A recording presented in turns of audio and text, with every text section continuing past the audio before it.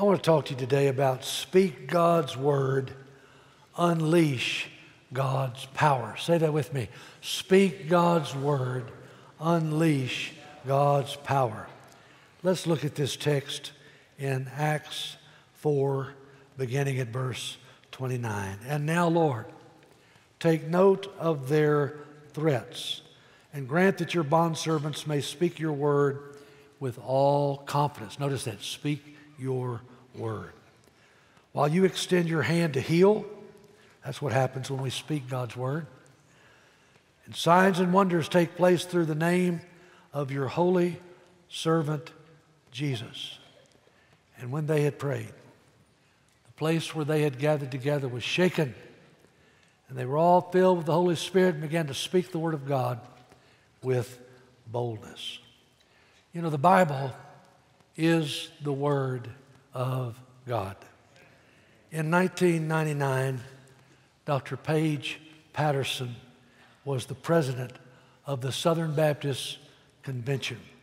And Dr. Patterson asked my predecessor here at Bellevue Baptist Church, Dr. Adrian Rogers, to head up a committee to update and rewrite the doctrinal statement for the Southern Baptist Convention.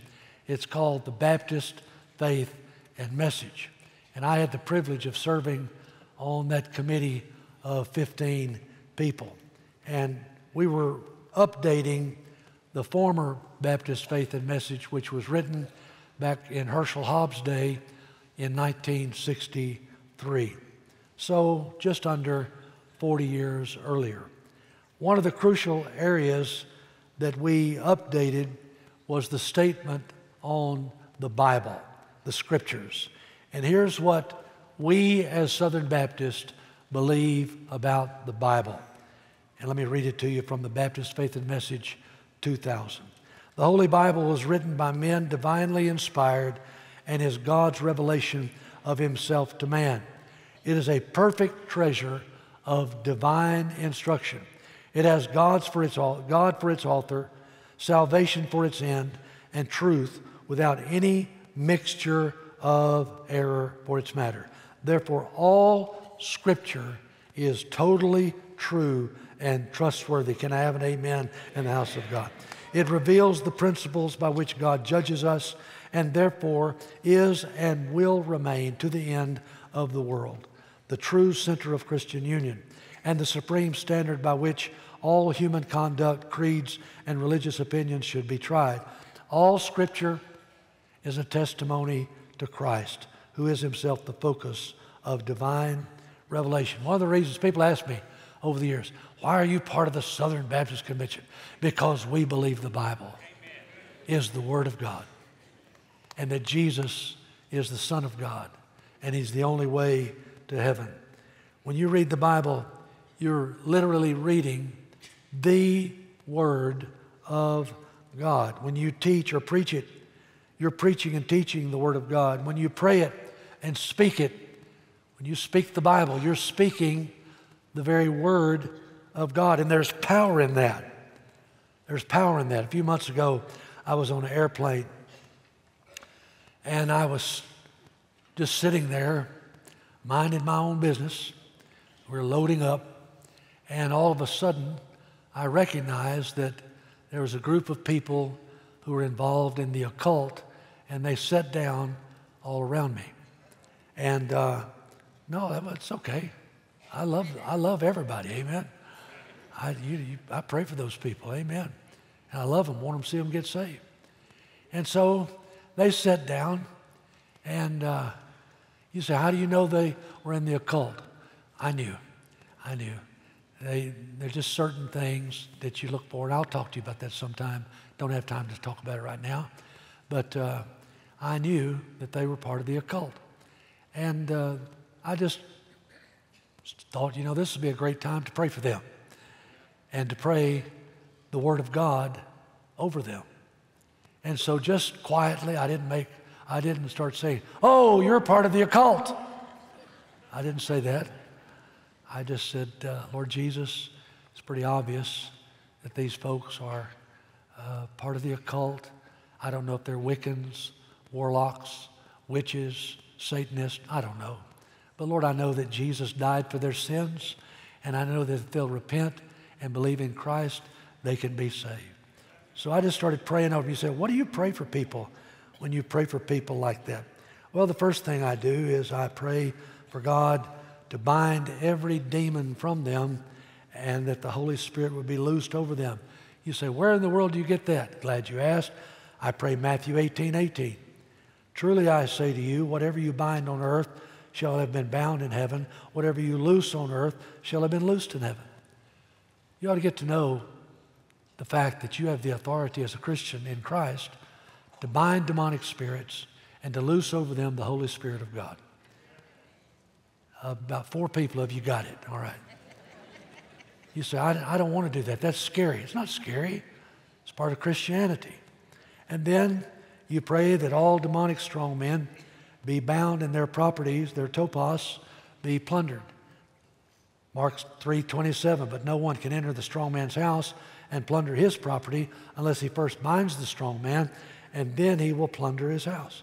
And then pray for them to be overwhelmed with the knowledge of God's love. That's what people in the occult don't realize about God. They don't realize that God loves them.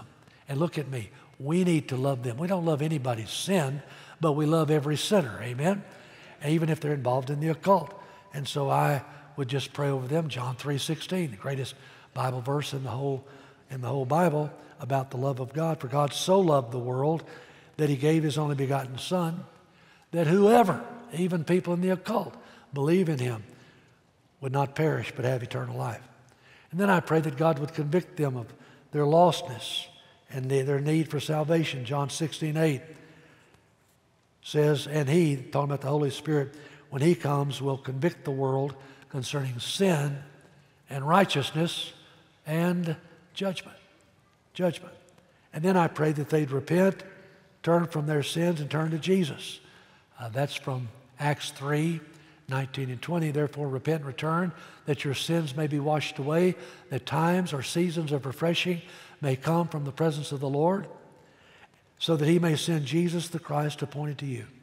And then I pray that they would believe savingly in Jesus and make him the Lord of their lives. Acts 16:31. They said, believe in the Lord Jesus Christ and you shall be saved. You and your household. That is, if your household, if they believe, they'll be saved too. Paul and Silas were speaking to the jailer there at Philippi. And he said, look, what must I do to be saved? And the Bible says that that's what they told him. Just believe in the Lord Jesus, you'll be saved. And then pray that these Satanists would stop cursing Jesus and start calling on his name to be saved. Romans 10:13. Whoever, everybody say whoever. How many of you are glad for a whoever gospel? Amen. Whoever will call on the name of the Lord will be saved. Now, I don't know that I prayed all those verses for them, but those are the kind of things you can pray for anybody, but especially people who have demonic strongholds in their lives. You know, the drag queens at the Olympics are not our enemy. I'll say that again. The drag queens anywhere are not our enemy. The devil is our enemy. We're to love everybody. We don't love their sin, but aren't you glad that we can love sinners and share the gospel with them so they can be saved and set free? Amen? They're never going to get saved if you just trash them all the time. And I'm not saying I don't accept the immorality that they portray. I'm not saying that. But I am saying you got to look beyond that and see that they are a soul. And there is nothing more important to God than a soul. And we need to pray for them that they will be convicted of sin and righteousness and judgment and call upon the name of the Lord. Those people in the occult, just like those people that dress as drag queens, they are in bondage. They are victims. They are slaves of demons. And we need to pray for them. Pray that God will move in their lives. And I want to say this to you. If we have anybody here today in the occult, you come to Bellevue as often as you want to, because we want you to hear the Word of God. We want you to be under the name of Jesus, and we want you to repent and turn to the Lord. And we want you to know that the one that you're following, Satan, is a liar, and he is going to be totally defeated in the end. The Bible says in Revelation 20, verse 10, the devil who deceived them. See, you've been deceived if you're in the occult. The devil who deceived them was thrown into the lake of fire and brimstone. You want to know where the devil's going? God made the lake of fire for the devil and his demons, and brimstone, where the beast, that's the Antichrist, and the false prophet also are, and they will be tormented night and day forever and ever. These folks that talk about, hell is not going to be forever. It's just going to be just a quick death. No, hell is forever and ever and ever. And the devil and all those who follow him will be there forever. And I would encourage you, Christians, there's power in the Word of God. I would just encourage you to walk through your home and just get some scripture verses and pray them over your house. Walk through your home. Speak God's Word and unleash God's power. You don't need nasty movies playing in your home. That releases demonic spirits. You need to be speaking the Word of God over your home. If you got a rebellious child, I'll tell you what to do. Take them to school, make sure they're there, then come back to the house and go up into their room and just pray over their room and speak over their room. I can remember when one of our kiddos was not living for the Lord. I can remember, now you're going to know who it was when I say his room. Sorry. All right. I only got one his anyway. All right. So I can remember, though, doing a spread eagle over his bed, crying. I said, Jesus, I know he's saved, but he's not doing right. This is back when he was a teenager. And you know what he told me after he got right with God? He said, Daddy, every time I'd do something wrong, I got caught. He said, and I knew I wasn't doing right. But every time I did wrong, I got caught. I said, well, I didn't catch you. I sicked the Lord on you. And the Lord caught you. And don't you want that for your children? Pray over them. Pray over their room. Pray the Word of God. Pray over their room. And if your child tries to lock you out of their room, just remind them they don't have a room. If you pay for the house, guess what? Every room is yours. They don't have any secrets. They can't lock anything up. If they lock something up too tight, I'll just break it open. Amen? That's my house. Amen? Not just my house. It's the Lord's house. Well, what if they get mad? Well, what if they do? You're not their friend. You're their parent. And they need your help. Lock me out of the room. Fat chance of that. I own the door. I'll open it when I want to. I pay the bill. It's my house.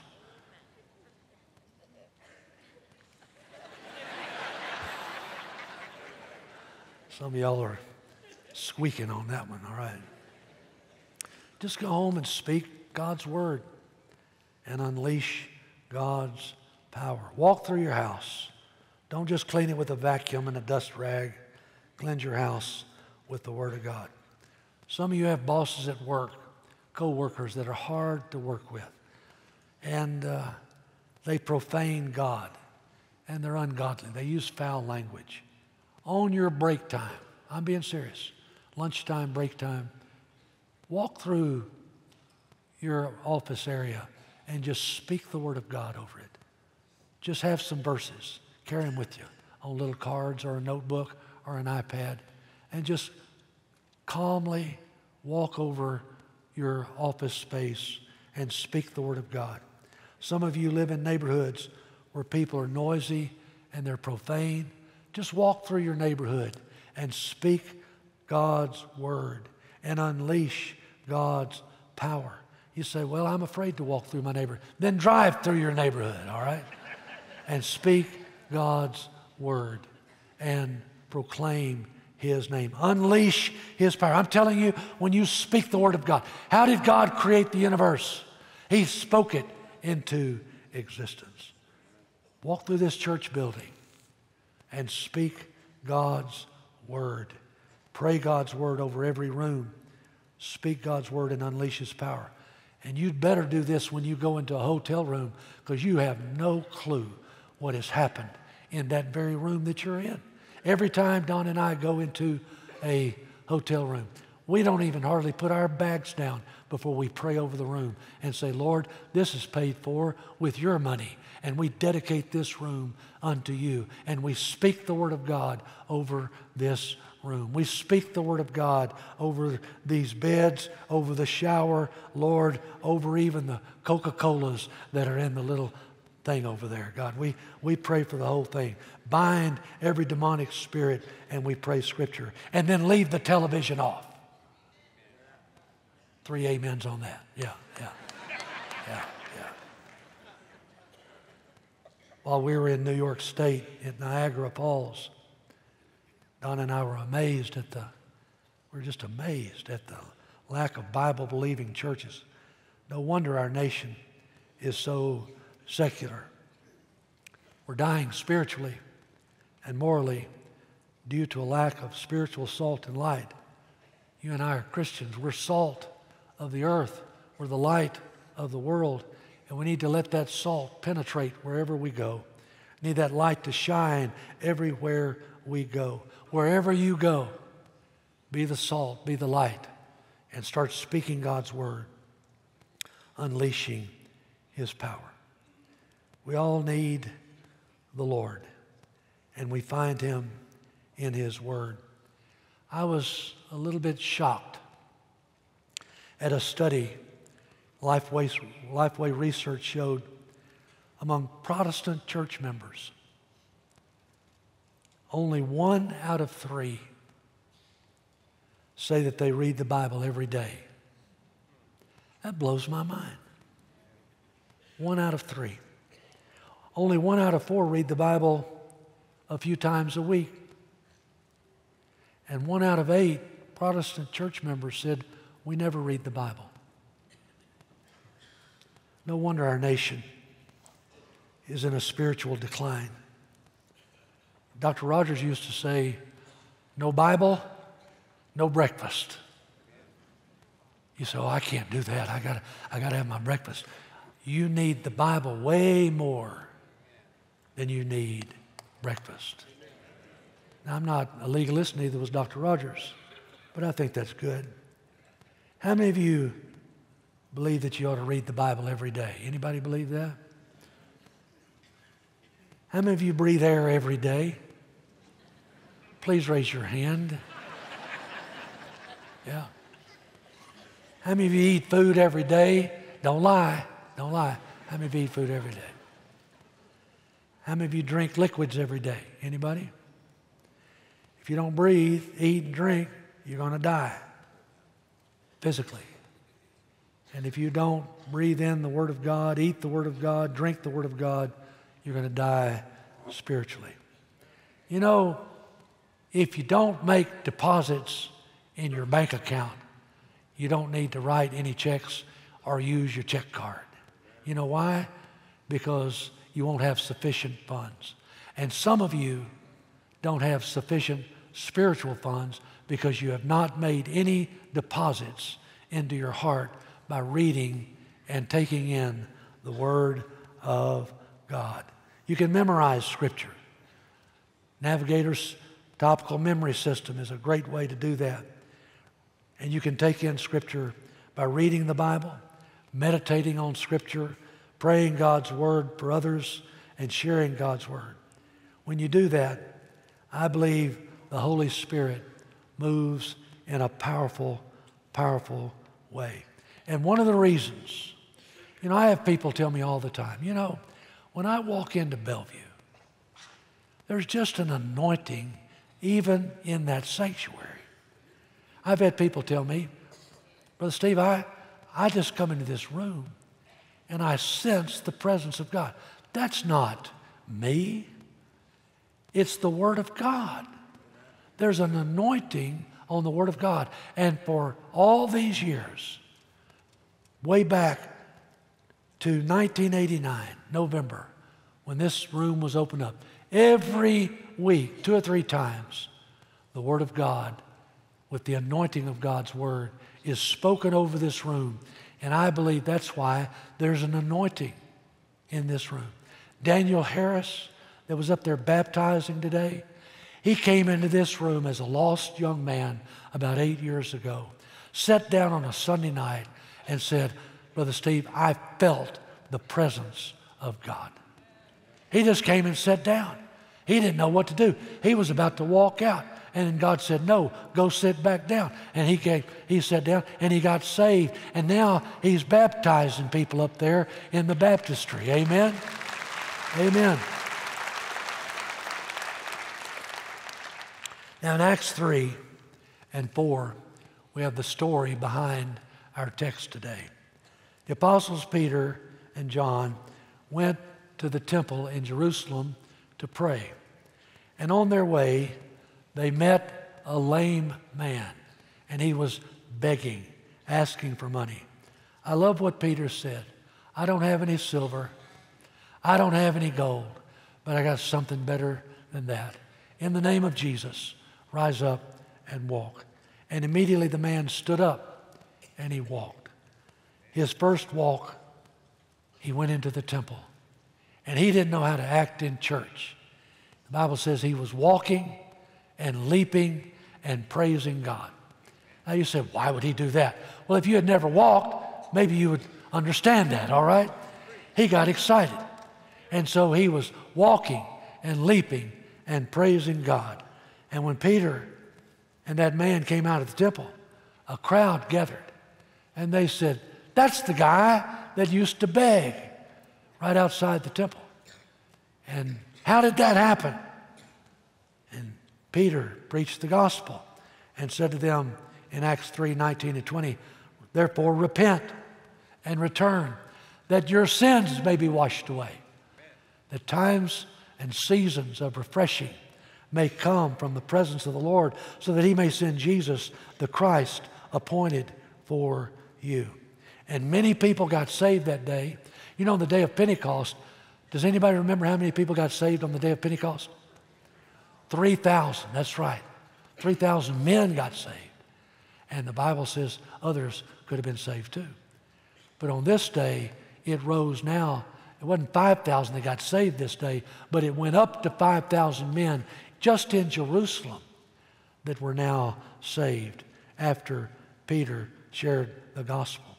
And so the Jews, when they saw all these people becoming Christians, they got mad and they became jealous and they arrested Peter and John. And they told them, stop speaking and preaching in the name of Jesus. Well, they might as well have been talking to a brick wall, amen? I love what they said. Peter and John answered and said, Acts 4:19 and 20, whether it's right in the sight of God to give heed to you rather than to God, you be the judge. For we cannot, not we will not, we cannot stop speaking about what we have seen and heard. We've seen too much. We saw Jesus raise Lazarus from the dead. We saw Jesus ascend back to heaven. We've seen too much. And we've heard too much. And we are not going to keep silent. We're going to tell it, kill us, you do whatever we want to. You kill us, there'll be 5 more of us rise up in our place. God was using these men. And when they returned to the other Christians, they all gathered together and they prayed. I don't have time to read all of their prayer, but you ought to go back and read it. But here's how it ended. Let's go back to our text again. Acts 4:29. And now, Lord, and you ought to just read what they had already prayed. It's special. Take note of their threats. Grant that your bondservants may speak your word with all confidence. They're not asking for protection. They're asking for power to share the gospel. While you extend your hand to heal, my wife prays this for me every day. While you extend your hand to heal, signs and wonders take place through the name of your holy servant Jesus.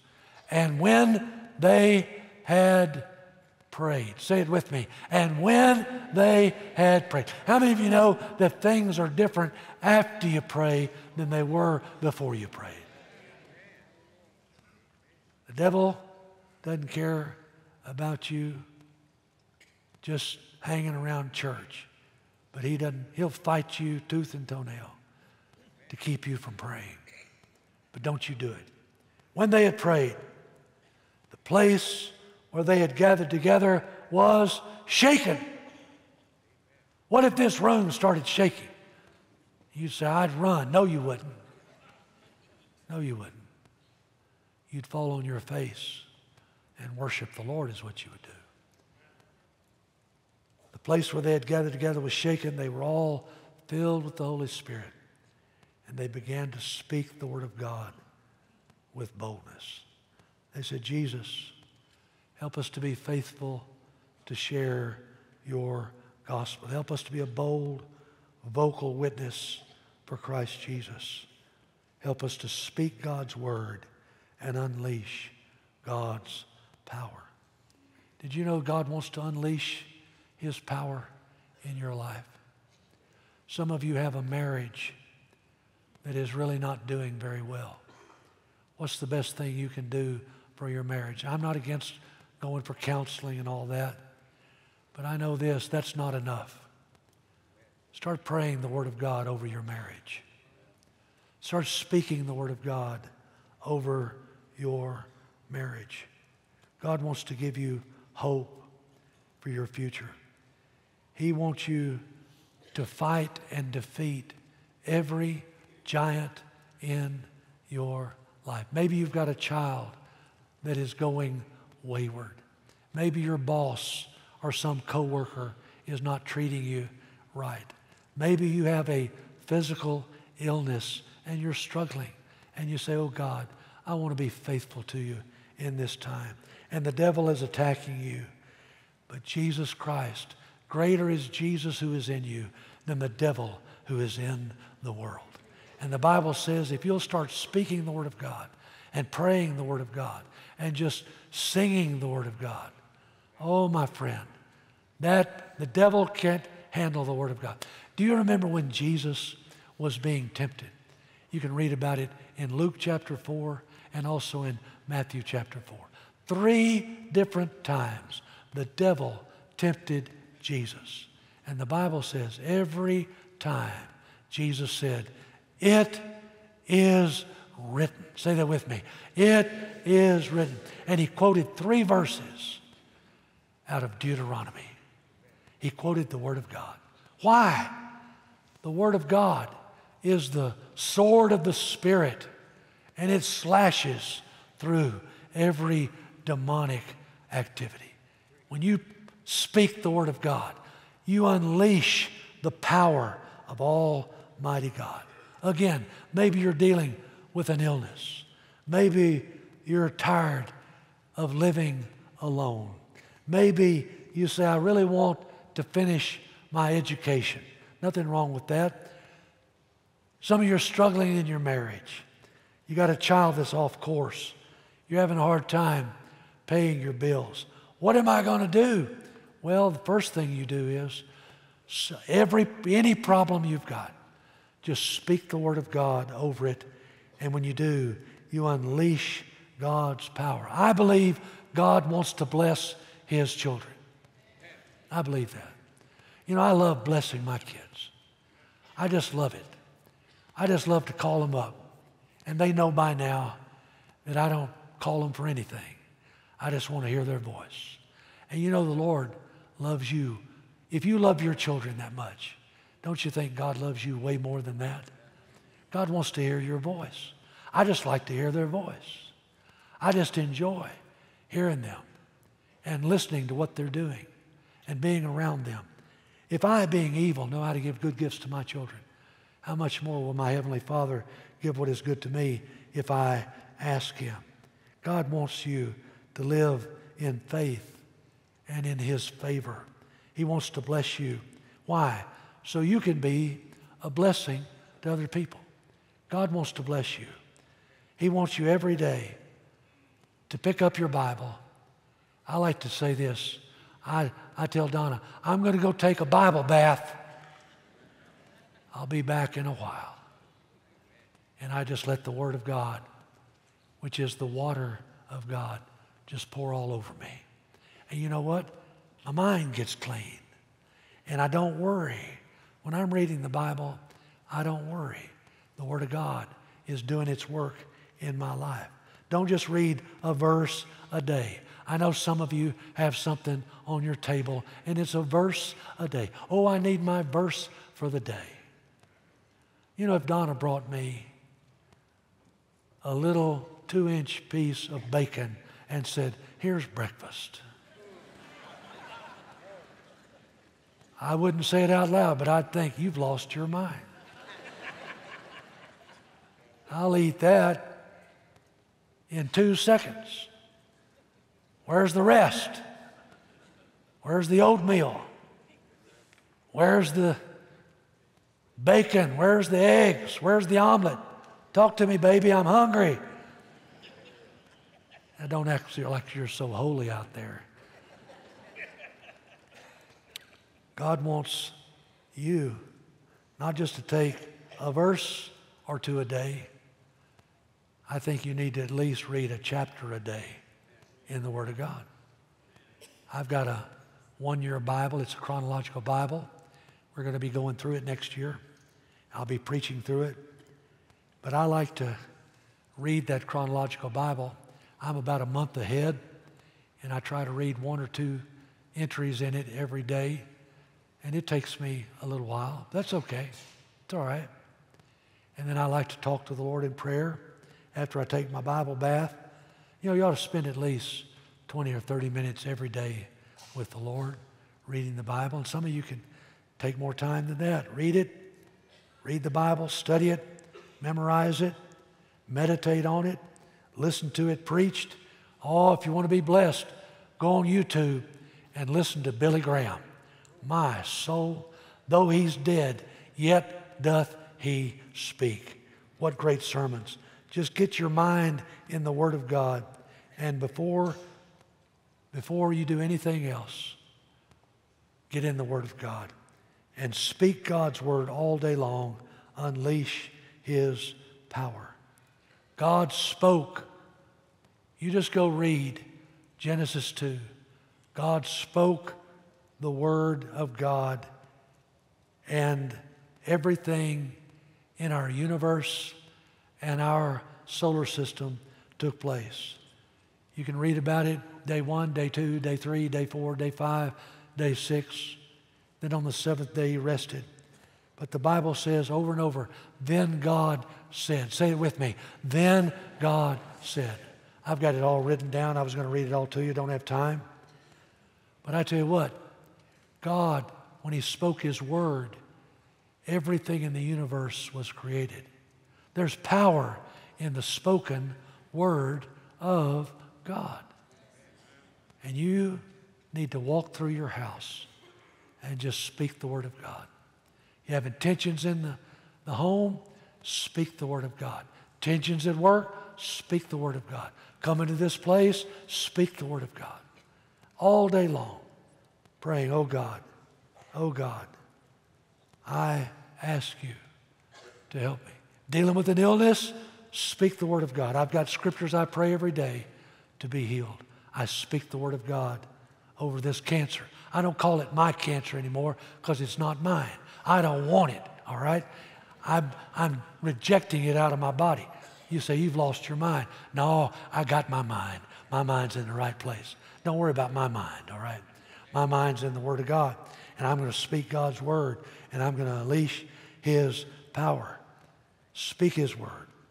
The Bible says in Psalm 119, 105, read it with me off the screen, would you please? Can we put that up there? Read it with me. Your Word is a lamp to my feet and a light to my path. Aren't you glad that as Christians, we don't have to act like a victim? We are victorious. Amen? We are more than conquerors through Christ who loves us. Amen. You say, well, what's the takeaway? Well, I've said it so many times, I don't know what to tell you. All week long, stop talking about the problem. Stop it.